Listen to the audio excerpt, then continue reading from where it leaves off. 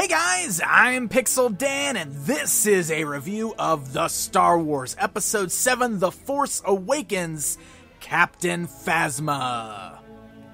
I didn't really pick up any of the 3 3/4 inch action figures except for Phasma here. I've more or less only been collecting the 6-inch Black Series line, but I find this particular character is such a cool looking character, and since she was only available in this scale on Force Friday, at least in my area, this is what I went ahead and decided I wanted to scoop up, because I wanted to check her out. Now, all of you guys who collect the 4-inch figures here, you're in a bit of a dilemma, because you either love the 5 points of articulation or you hate the 5 points of articulation. That's what Hasbro has gone with, at least for this initial wave of Force Awakens products.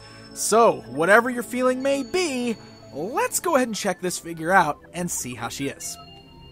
I keep saying she because yes, Captain Phasma is a female in a stormtrooper costume, and what's so cool about her is she's got this awesome metallic silver look. And one of the things that I really got to say out the gate is that the packaging on these new Force Awakens figures is absolutely gorgeous. I love the artwork on there. The artwork is so beautiful it almost makes me not want to open up this figure because of how great she looks carded. So that's one thing Hasbro has definitely done well with these figures. The new packaging looks awesome on these guys. And when you flip that box around to the backside, we get a little closer look at the figure as well as her accessories. Alright, so let's go ahead and get Phasma outside of the packaging and get a closer look.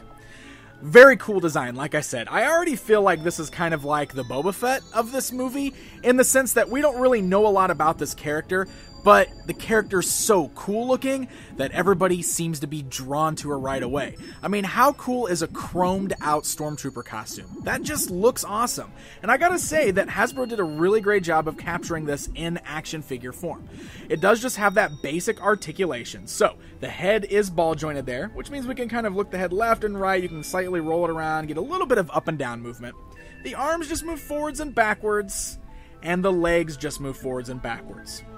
Now, personally, I don't mind the 5 points of articulation. I actually really liked the Rebels figures that had the 5 points of articulation. I thought it suited those very well. But at the same time, as somebody who was a huge collector of the Star Wars line for a long time, I definitely appreciate those really nicely articulated figures as well. I will say that for what she is, I think she's really nice. I do hope that we get a more articulated figure down the road at some point, but this is still a very solid feeling figure. The sculpt is really nice on here. I feel like Hasbro did a great job of capturing the overall look of the character. And the silver paint that is used is very shiny. Now, I would have liked to actually see this maybe vac metalized, so that it was a really chromed out silver the way she kind of looks in the film. I think that really would have made this stand out. But as it is, I do think that the silver paint that is used is still very nice. It has a really nice shine to it, especially when you get it under the right lighting. It is laid on a little bit thick in some places. You can kind of see it's a little thick on the legs here, but for the most part, the paint job is very clean and very well done. She's also got this cape.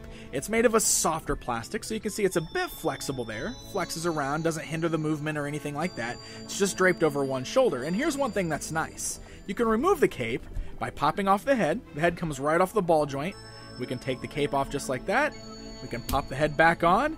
And now we've got Phasma without the cape, which looks equally as cool. So I love that we have the option to display her with or without that cape.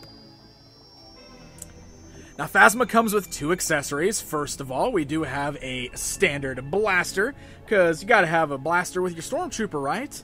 It's pretty neat. It's made of a nice, stiffer plastic, so it's not gonna warp or anything like that. It's shaped a little warped. I think that's just from the packaging, but it's not gummy. It doesn't bend, so that's not too bad. And you can see it's just kind of cast in a silvery plastic. It's a bit of a different color from the rest of her armor there, and it's got a little bit of paint deco. And you can hold it in either one of her hands there. So we can do it right-handed or left-handed, whatever you prefer. Now, the second accessory that she comes with is a bit wacky. And this is one of those things that happens every time we have a movie year, especially with Star Wars figures. The movie year figures are always a little bit more gimmicky, right? They always come with some accessories that are more oriented for kids. And I think that's exactly what we've got going on here. This is just this really bizarre accessory that Phasma can hold on to with both hands. And she can hold it out in front of her like this, and it's just got this little spinny blade on it. I don't know what this is. It looks like she's going to mow her space lawn. It's a dumb accessory, straight up. I don't know what this is. It's really weird, but they're doing this thing with these figures where they're kind of doing like this build a weapon or combine a weapon. So there's a little sheet that comes with it. I guess I had her holding it upside down too, so here. I'll put it in her hand proper. Hold on.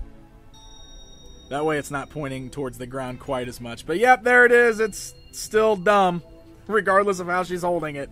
So you get this little chart here, and it lets you know on here that if you combine Captain Phasma's weapon with Kylo Ren's weapon with Luke Skywalker's weapon, all from this same wave, you can build some kind of weird weapon. I don't know. But there you go. That's what we get with this.